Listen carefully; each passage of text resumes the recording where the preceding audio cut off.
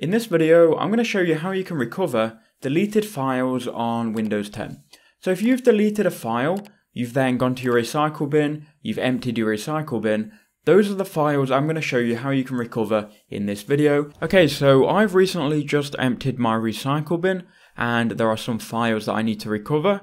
So we're going to do this together and I'll show you what you need to do. Now the first thing you need to do, you need to go to Google and just do a search for Recover. Now Recover is a program which is made by CC Cleaner. A lot of people might know CC Cleaner and you might have used it before, but it's a recovery tool, Recover.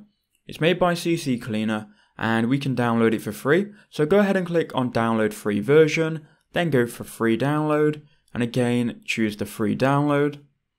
And then it will download an installation wizard which we can run here, and there you go. So now we should have the installation wizard running. So here it is, we're just going to install it. Because I've already got Recover on my computer, it might not install, but for you, just install it and run the program. Now once you've got the program ran, you will see something like this.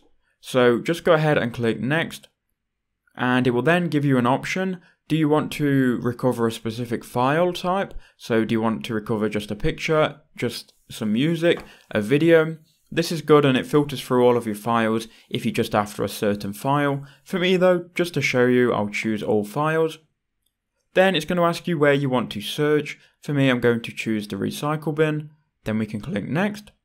And then we can enable a deep scan, but right now that's not necessary. We'll do a normal one first. If we can't find it from a normal one, we can then do a deeper one. So we're going to start that now, and it should then scan your drives. If you're just doing a normal scan, it's literally going to take between 1 and 2 minutes. If you're doing a deep one, it might take an hour, so just be prepared for that. Okay, so now you can see that it's failed to scan one drive, which is fine, but it has recovered some files here. So if I go ahead and switch to advanced mode, and we can see all these files in a different window, and what I do recommend you do is you go to options, and by default it will be on list view. Just go ahead and change it to thumbnail view. It might give you some more data and some, well, it just might give you more information. So here we've got the files, and obviously we can choose and go through these files.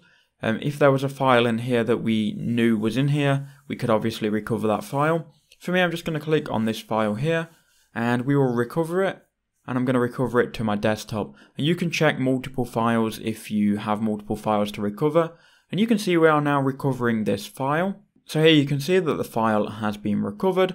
I'm just going to click OK, and the file is actually here on my desktop.